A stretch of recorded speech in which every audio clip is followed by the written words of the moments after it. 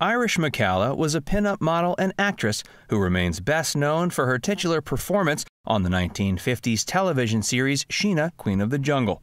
Irish's exceptional height made her a great choice to portray the Golden Age comic book character on TV, and it also made her stand out as a pin-up model. Though Irish passed away in the early 2000s, the beauty of the model at her prime still stands the test of time.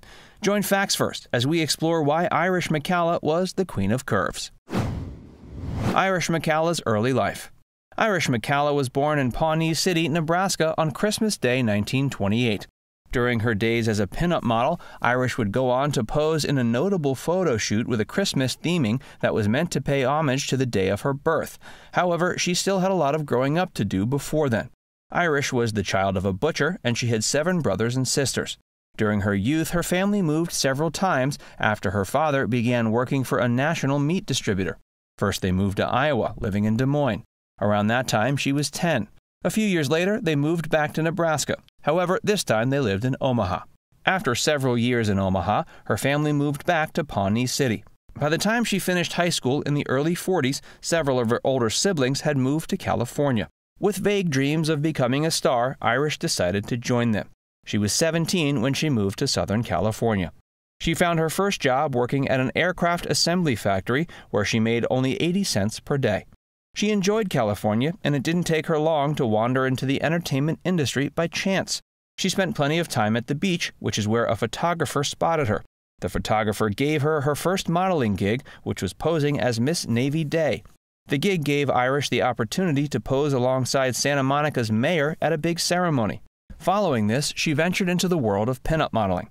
She began gaining fame as a pinup in the early 50s, and this is also when she married her first husband. This was Patrick McIntyre, who worked as an insurance salesman. They married in 1951 and divorced in 1957, having 2 children in between. How Irish McCalla got the role of Sheena. Irish McCalla wanted to be more than a pinup model, and she ended up getting her chance when she was cast as the Golden Age comic book character Sheena, Queen of the Jungle, in the 1950s TV series. There's an urban legend that suggests Irish got the job of playing Sheena when she was spotted tossing a spear around on the beach. While Irish's first modeling gig came as a result of a beach spotting, the star wasn't actually the first choice to play the character of Sheena. Instead, the actress producers originally wanted was Anita Ekberg. Sheena, Queen of the Jungle, is a comic book character co-created by Golden Age artist Will Eisner. The character made her first appearance in comics in the late 30s, so she had already been around in the popular sphere for over a decade before the 50s TV series came around. The series ran only for a couple of years and aired in first-run syndication, meaning it didn't play on any particular network. Instead, the series was available to be picked up for a fee by any local network who wanted to air it. This made the show popular in many different areas around the world, as different countries could pick up the program and air it for a relatively reasonable price. Sadly, playing the character of Sheena didn't prove a big break for Irish in terms of future success. But the star's work on the show certainly made her an icon. Her portrayal of the character remains the most iconic portrayal of Sheena, with a few other actresses having gone on to portray the character over the years.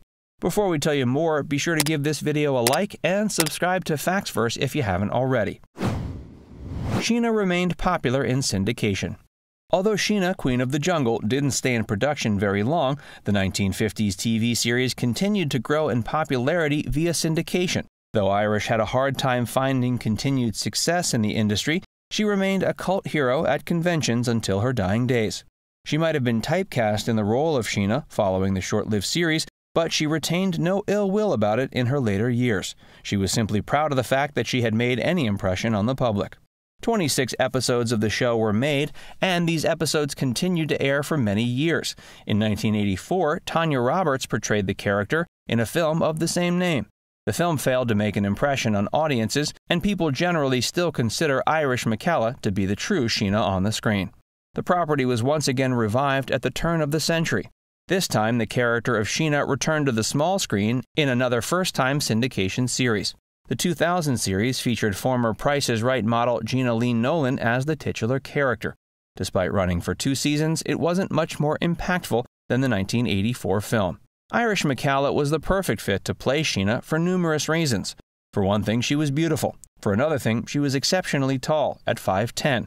which made her a good deal taller than other women in the industry. Irish's physicality and charm are just a couple of the reasons why she retains her legacy as the ideal Sheena. Irish did her own stunts until she messed up. Irish McCalla was always fairly athletic, and she started out on Sheena, Queen of the Jungle, doing many of her own stunts.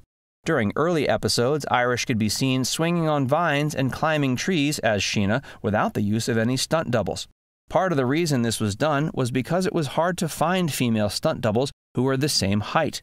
Thankfully, her athleticism made the choice feasible. Sadly, Irish's time doing her own stunts came to an end before the series did, as she had an accident one day during filming. In order to work around the difficulty of finding female stunt doubles that were Irish's height, the producers then made the decision to simply hire male stunt doubles and try their best to trick the audience. After the show ended, Irish continued performing in the entertainment industry to little avail until retiring from acting in the early 60s. Between her time as Sheena and her retirement, she could be seen on such shows as Have Gun Will Travel and Route 66. She also appeared in a number of B movies, all of which featured titles such as She-Demons and 5 Gates to Hell. It didn't take long for Irish to get sick of the low caliber of the roles she was being offered, and she decided to dedicate her time to something she felt was more rewarding. Irish's later life and 2002 death. After divorcing her first husband in 1957, Irish McCalla married second husband Patrick Horgan the following year. He was an English actor, and the two were married for a little over a decade before divorcing in 1969. In the 70s, Irish underwent a fight with cancer that lasted a significant part of the decade. Though she was eventually successful, the cancer did continue to come back until her death in the early 2000s. Irish married for a third and final time in the 80s, but the marriage didn't last past the decade. Her third husband was a salesman named Chuck Rowland. The two married in 1982 and divorced in 1989. Irish then remained unmarried for the final decade of her life. After leaving the entertainment industry behind, Irish dedicated her time to painting. She'd been an avid artist throughout the majority of her life, having begun painting during her childhood. The Sheena star found some success as a painter, with numerous pieces featured in museums throughout the world. She passed away in 2002 as a result of a stroke, which was said to have happened as a result of her fourth brain tumor. She was living in a nursing home at the time. Now it's time to hear from you. What's your favorite memory of Irish McCalla? Let us know in the comments section below. And before you go, make sure you give this video a like and subscribe to Factsverse if you haven't already. Click the bell icon to stay updated on all our latest content.